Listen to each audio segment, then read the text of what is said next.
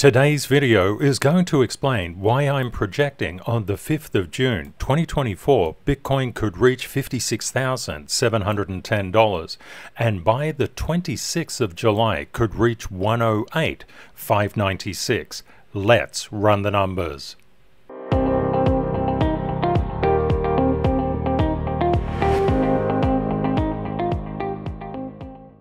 If you like this kind of concept, please smash that like button. Hey, that's a love heart. And don't forget to subscribe. But even more importantly, if you have a particular crypto project or something else that you would like me to do this kind of estimate on, please reach out and let me know in the comments. Okay, let's get into Bitcoin. When the Bitcoin ETF was approved on the 10th of January 2024, it sold down significantly and then it rallied up. What I've done here is take that fractal of price to see if we're getting an overlap. Now this gives us some guide as to what could happen with price, not what will happen, but what could happen and has happened in the past. Many people thought that when the spot Bitcoin ETF was approved, price would just absolutely go ballistic, and instead it came down nearly 20%. But then it rallied up really significantly. If we see the same kind of behavior, we would expect a sell-off down to that $56,710 mark and a subsequent rally up to nearly $109,000. If this occurs and we get a sell-off, we're going to see a lot of people exit the crypto market just at the wrong time.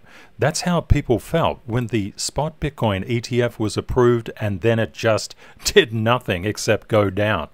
Typically, what the large institutions do, they want to move contrary to what the general public thinks will happen. And just going down like this, bringing the price down, is very, very profitable to them. Always remember the 10-5-10 rule. If a price starts at 10 and it goes down to 5s, that is a 50% reduction.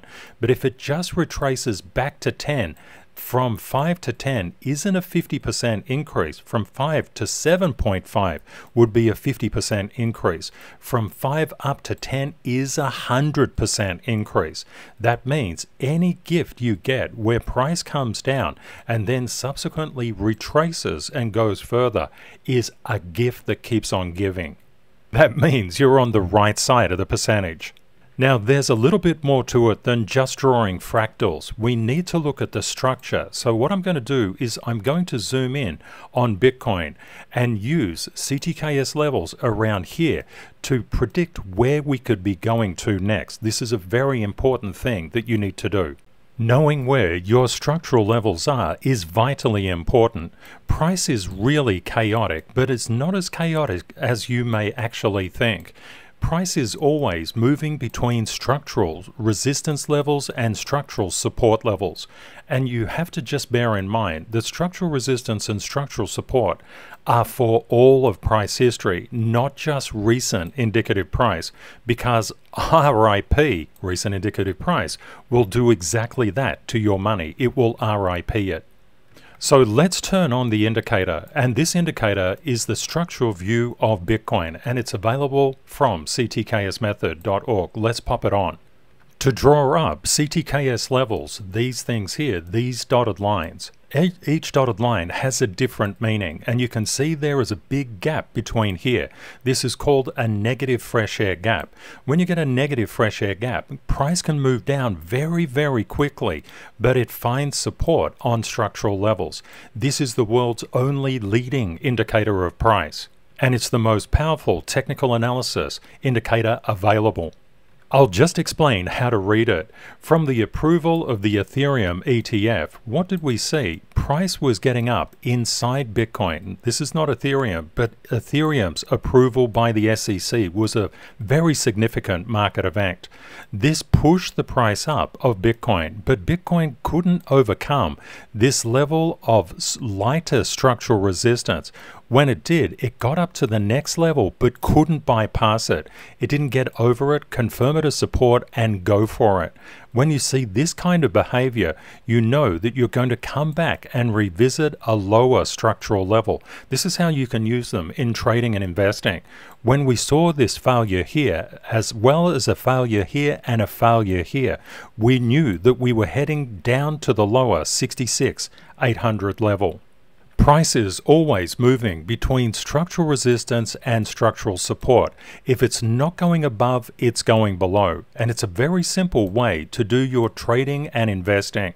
What you can see here is that we found support holding. We didn't go underneath, reconfirm, and keep on going down. We held it as support. This created a technical bounce.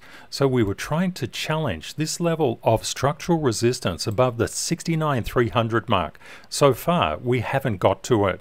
But what could happen now if we come up and make a higher high here and we challenge these sellers who are inhabiting these levels?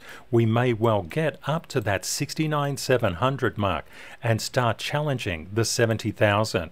If we get above this previous level of structural support or structural resistance and start to confirm it as structural support, that creates a bullish case.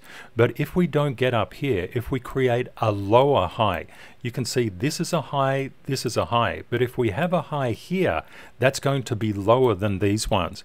If that is the case, that puts in bearish price momentum and we could come down to that 66,800 mark.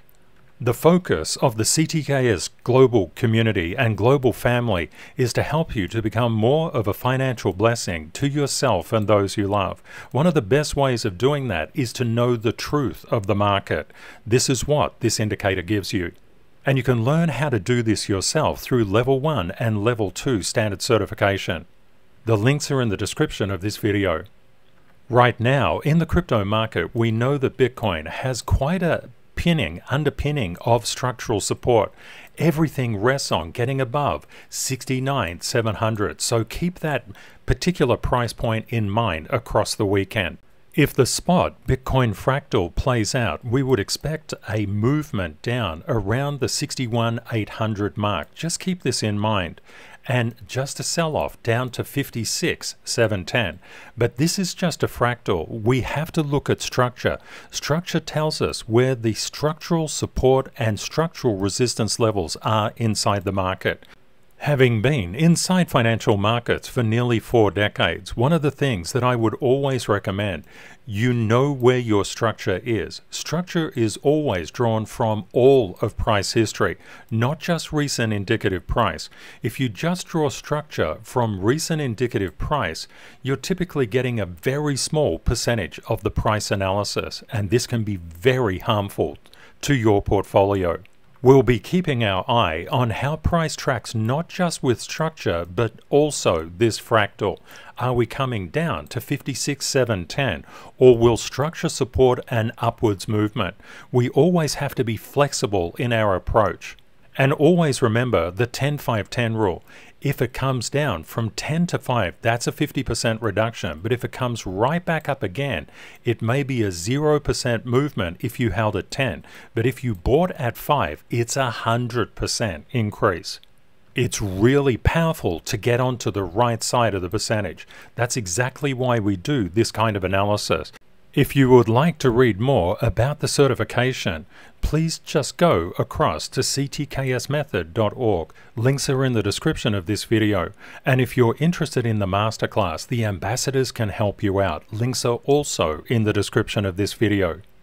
We'll be tracking the adherence to price not only from a structural perspective but also from this previous fractal perspective. Are we coming down to 56,000 or do you think it's just going up from here? Please let me know in the comments. And always have your three-dimensional thinking at all times. Know what you will do if price just goes up, goes flat and consolidates, or come down. You need 3 simultaneous strategies to invest and trade. And we are in a bull market, so just keep that in mind. Have a great day or night ahead, my friends, and Kate and I look forward to catching up with you again in the next video. Bye for now.